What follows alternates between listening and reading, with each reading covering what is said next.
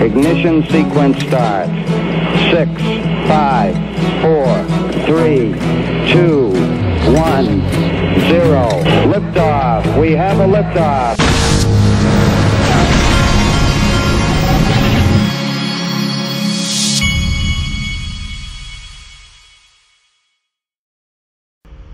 Hey everybody, this is the Digital Asset Investor, and I wanted to take a brief moment to remind everybody about my stupid logo.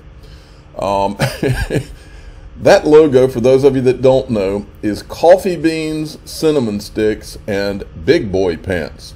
And what this is all from is I've referenced myself drinking cinnamon in my coffee, and back during the 2018-19 crypto winter, I had to take pause and tell everybody that they needed to put their big boy or big girl pants on, whatever the case may be.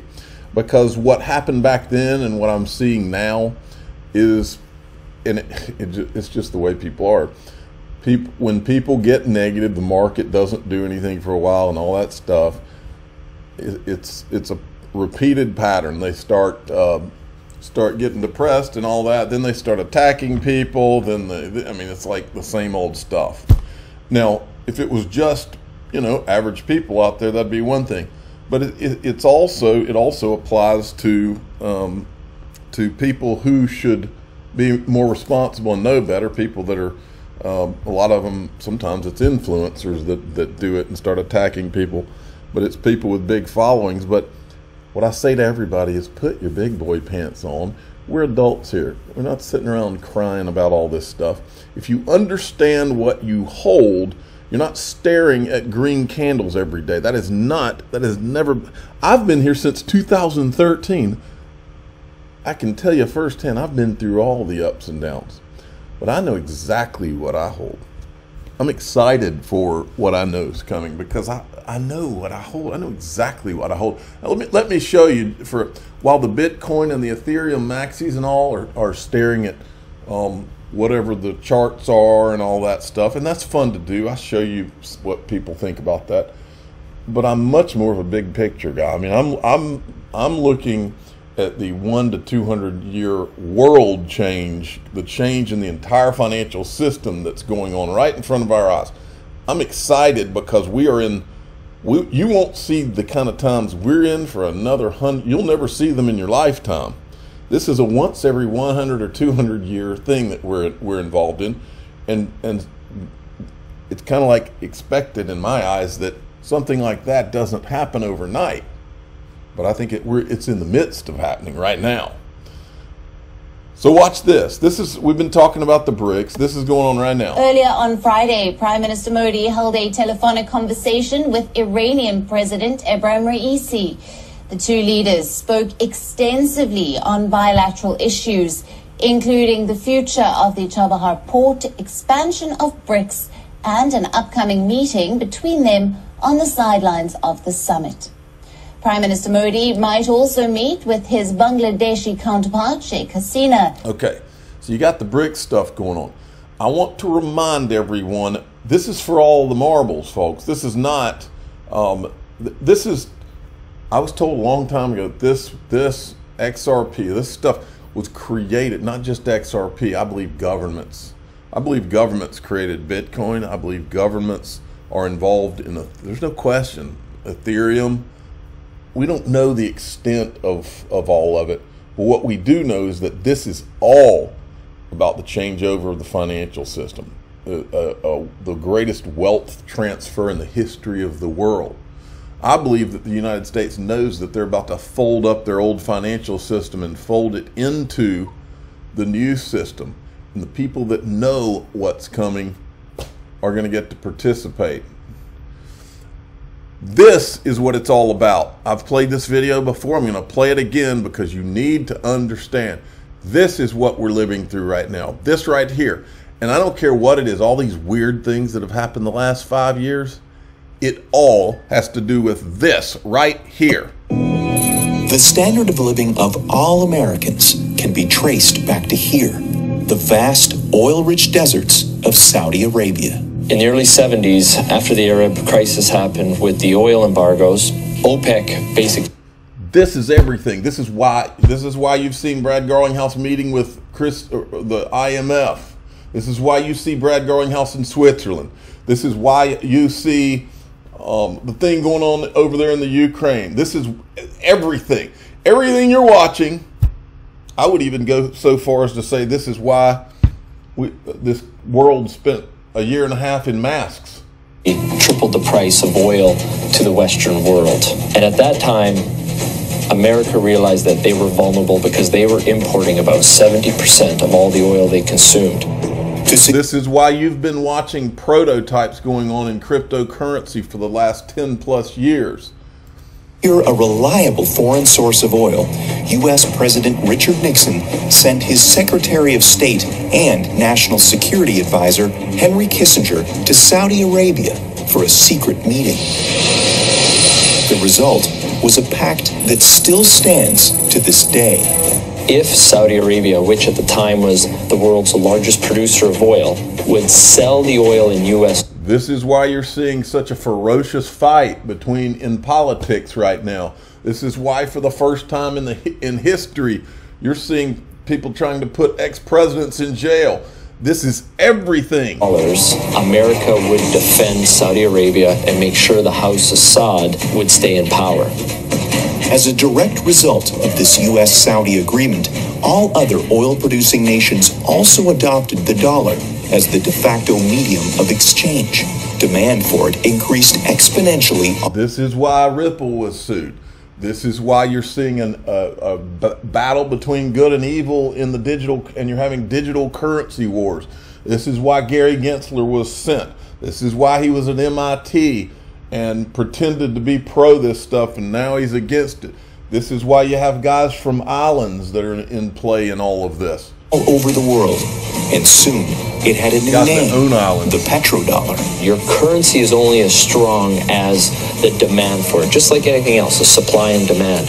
Why the petrodollar is important, it causes a demand for the US dollar. A lot of Americans don't realize that over 70% of all the $100 bills in the... This is why central banks are buying gold in record levels.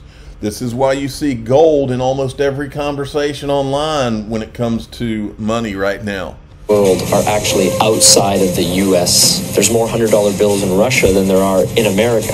This stockpile of U.S. dollars in countries around the world is because oil is bought and sold using the greenback. If oil starts trading in non-petrodollars, such as gold or a basket of currencies, or if China and Russia start trading in yuan and ruble rather than US dollars, that demand isn't there. And the way of life for the average American will be done. It will be worse than the... I would even go so far as to say this is why Elon Musk is now running X, and you have SpaceX, and we're talking about intergalactic currencies.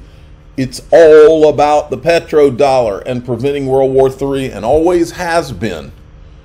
This is not about doggy coins that go up a lot in a day and stupid stuff like that. This is not about getting depressed because the price of something hasn't moved and you wanted it to happen faster. This is for all the freaking marbles, all of them. And I believe XRP and gold are going to be an integral part of all those marbles. And I believe that lives are going to completely change and dynasties will be made. And I plan on being one of those dynasties. Be honest with you. I did not show up in 2013 after having been a financial advisor, not one now, but having been a financial advisor at Morgan Stanley back in the early 2000s.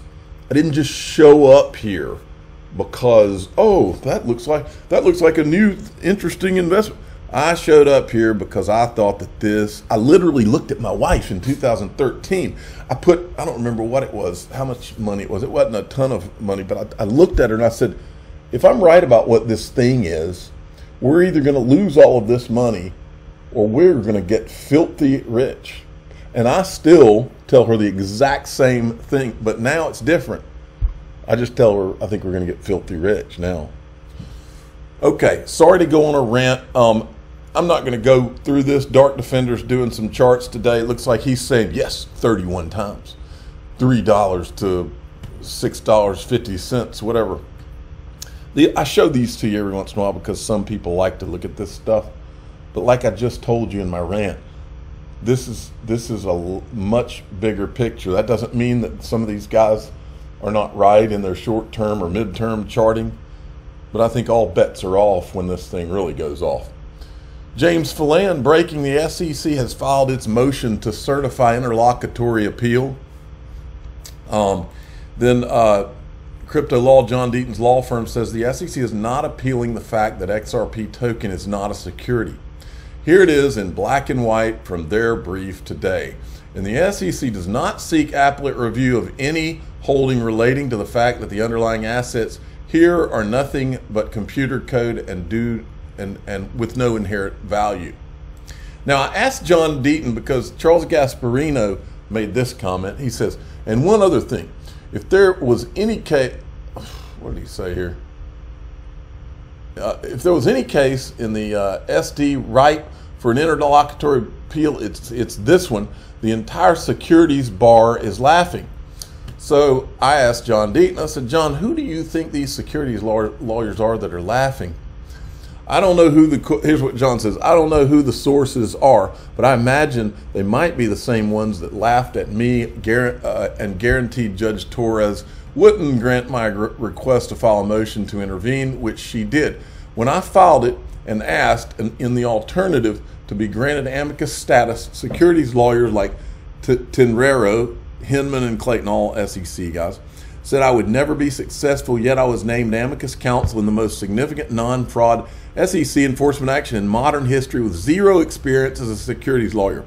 Of course, Hinman is a career securities lawyer and was handpicked by Clayton to be director of corporate finance, but he testified under oath that the SEC doesn't have to prove or satisfy all of the Howey test factors, which is 100% wrong. So I'm not sure if it's the same lawyers laughing, but they can keep on laughing while I keep on winning. I like it. This is Ripple is doing swell in Dubai. They just opened the thing for registration. The Middle East is one of the most important regions in the world for crypto. And Middle East just happens to be where all the petrodollar stuff arose. From payments to tokenization, there is a genuine adoption, and importantly here in the UAE. By the way, does anybody remember, I do, the last days of the Trump administration? What did they do in the last days? This is something I've never forgotten. I remember Jared Kushner, Trump's son-in-law, who was best friends with Ken, what's his name? Curson, who was on Ripple's board. I remember Jared Kushner getting off of a plane with the people from Israel and the UAE. And they had the first peace in, 50 years?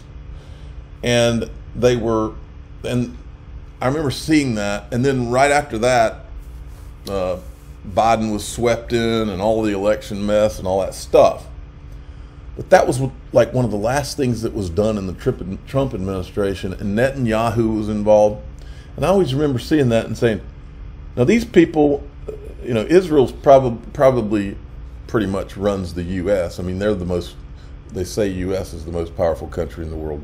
I think Israel's probably the most powerful country in the world. But anyway, I remember seeing that and saying to myself, now, so you're telling me that these guys have been at war for freaking 50 years.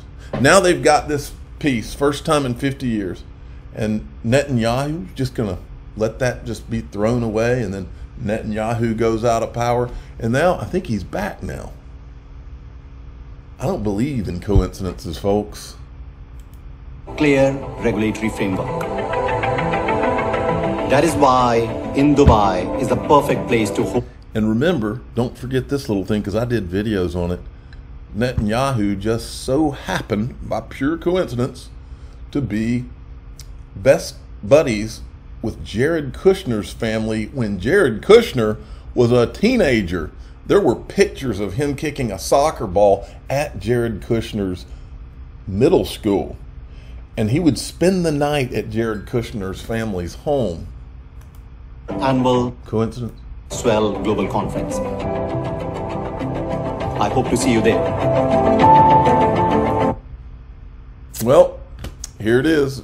Dubai is where Ripple's going to have it. That'll be interesting. Check Brad Combs had a guy from the Digital Chamber of Commerce on, and there's a interesting clip here I'm going to play for you. I'm not going to play the second one, but I'm going to play this one because I've been saying this. How many times have you heard me say it? XRP is the only digital asset with legal, in all caps, clarity. Legal meaning it was a decision by a judge or Congress passed a law. It's the only. Bitcoin, they would have you believe Bitcoin has legal clarity. It does not. And this guy's an attorney and confirms it for you right here. We were discussing, with tons of pain in his voice. I hear people say in the same breath that Bitcoin and XRP having the only clarity going forward. And look, I tell people, I said this in an interview I did yesterday with James Murphy. I said it to you today. I'm going to say it to the audience again. I do not bring this up as a maxi. I bring this up as a concerned investor in this space. He didn't know of any case that has legal clarity for Bitcoin outside of a regulatory opinion. Are you aware of anything that has legal ruling to speak to Bitcoin? This, but he does. We're really relying on that agency precedent, and which is coming from those agency statements. No, let's think this through, folks. We've been through this Ripple case. If we learned anything, it's that regulators, they lie, and then they lie again, and then they lie again. Throughout the entire case, it started as Bill Henn, it was his personal opinion. Once that was proven to be a lie, they changed it. Eventually, I think it was the personal opinion of the Division of Corporate Finance, and that was a lie too.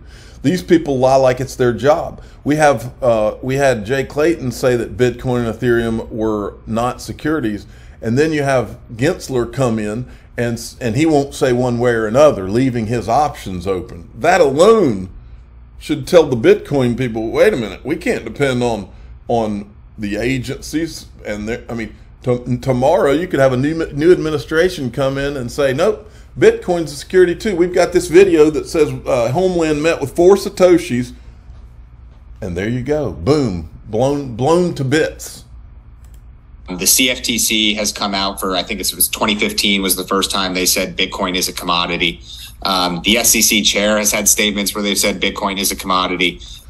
And by the way, the fact, and it is a fact, that Homeland Security met with Satoshi and everybody's pretending like they don't know who Satoshi is and all that, that too has everything to do with the changeover of the financial system, the petrodollar, and everything else. It's like Elon Musk said, we ought to have a PSYOP of the Month award, because we've been living, you're going to look back on this when you're 80 years old and you're going to be like, man, I lived through years of PSYOPs. And why wouldn't there be with this much on the line, folks? But it's not in law. It is not in law. And, no matter how comfortable we can feel relying on that precedent, because it seems to be an accepted opinion that Bitcoin is a commodity, until it is in law, we shouldn't feel that comfortable. Which I know I'm not trying to scare anyone out there, because, again, I think it seems to be accepted belief, but we need that to be ingrained in law. We need a statute that says Bitcoin and some of these other assets are commodities, and that's when we can feel comfortable about the regulatory framework going forward. I think. All right, and then this is I agree with Ashley Prosper. If you think this has a happy ending, you haven't been paying attention. My thoughts on Bitcoin and Ethereum. There's too many folks. I'm 49 years old. The reason I think me and maybe Digital Perspectives, Brad Combs, we're two of the old men in this game. Okay, 49. He's I think 50 something. There's a reason that we're two of the only people in social media that keep calling this out, because how on earth do you think that you can proceed forward with all these lies and hidden things about Bitcoin and Ethereum? How can you possibly go forward and then claim, oh yeah, this is a transparent financial system? You can't. One way or another, truth always, just like the cream always rises to the top, the truth always finds its way. somehow, some way. And then I was just listening to this guy. I'm like, man, these guys are acting like they're fighting for all of crypto and all, and maybe they are.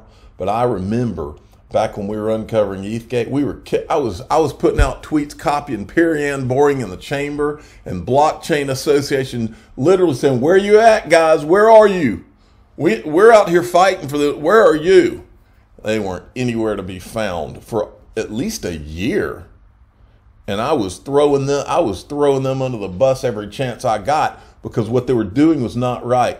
Now, whatever their reasons are for now thinking it's okay to come in, maybe it's because they realized that they all were going to be attacked too, Bitcoin, or not Bitcoin, but Coinbase and all of them. But wow, I do hope that the history books accurately reflect the people that changed the world was the XRP army, not crypto in general or Bitcoin max either. If the XRP army had not done what we did, this game looks completely different. The bad guys would have won. I'm not going to play this video, but I wanted to show it to you. Ripple tweeted out about Palau and the CBDC they're doing. It's a video and it shows you Palau.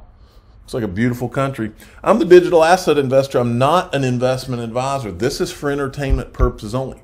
Please subscribe, hit the like button, and tell your friends and family to put their big boy pants on or big girl pants on, whatever the case may be.